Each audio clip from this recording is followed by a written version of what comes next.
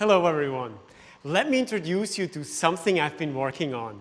It's what the Victorian illusionists would have described as a mechanical marvel, an automaton, a thinking machine. Say hello to Eddie.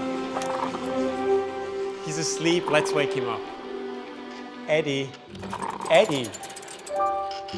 These mechanical performers were popular throughout Europe. Audiences marveled at the way they moved. It was science fiction made true. Robotic engineering in a pre-electronic age. Machines far in advance of anything that Victorian technology could create.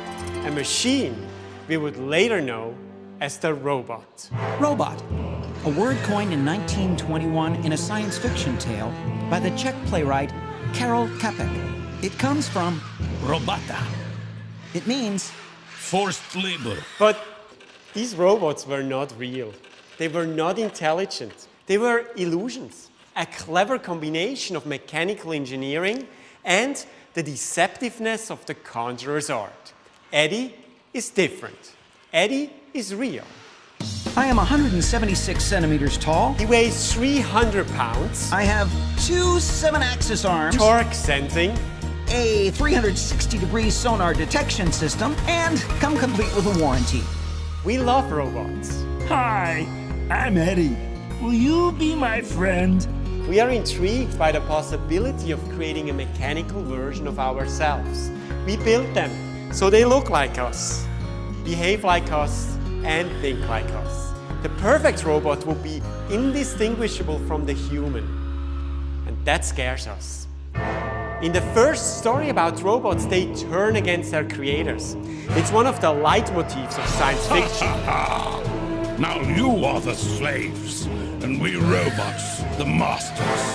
Your world is ours. You. As I was saying, besides the faces and bodies we give our robots, we cannot read their intentions. And that makes us nervous. When someone hands an object to you, you can read intention in their eyes, their face, their body language. That's not true of the robot. Now, this goes both ways. Wow! Robots cannot anticipate human actions. You know, humans are so unpredictable, not to mention irrational. I literally have no idea what you guys are gonna do next, but it scares me. Which is why humans and robots find it difficult to work in close proximity. Accidents are inevitable. Ow! That hurt! Sorry. Now, one way of persuading humans that robots are safe is to create the illusion of trust. Much as the Victorians faked their mechanical marvels, we can add a layer of deception to make us feel more comfortable with our robotic friends. With that in mind, I set about teaching Eddie a magic trick. Are you ready, Eddie? Ready, Marco. Abracadabra. Abracadabra? Yeah, it's all part of the illusion, Marco. Come on, keep up. Magic creates the illusion of an impossible reality. Technology can do the same.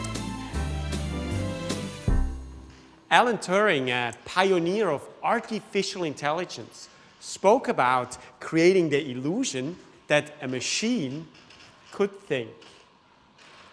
A computer would deserve to be called intelligent if it deceived a human into believing it was human. In other words, if we not yet have the technological solutions, would illusions serve the same purpose?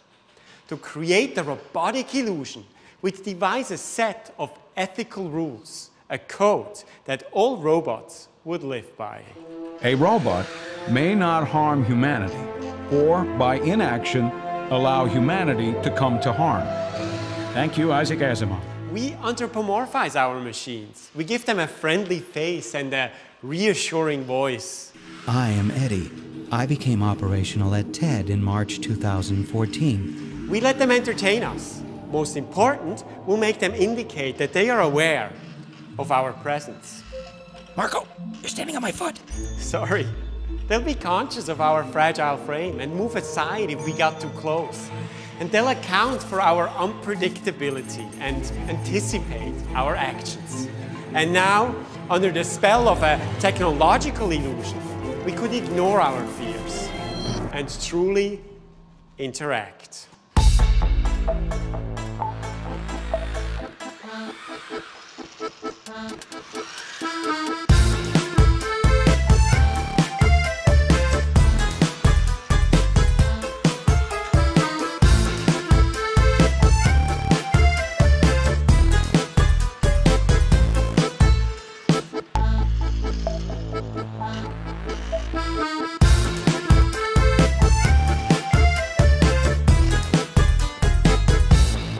Thank you.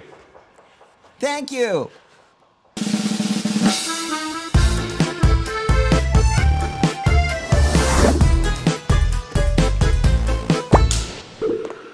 And that's it. Thank you very much, and thank you, Eddie. And thank you, Marco.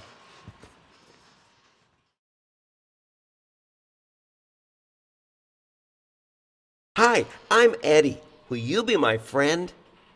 See, I would love this to be different. Can we change? Is it too late to change? This is such an unsophisticated way to meet people. I would love to say, hi, I'm Eddie, which stands for Electronic Deceptive Intelligence, huh?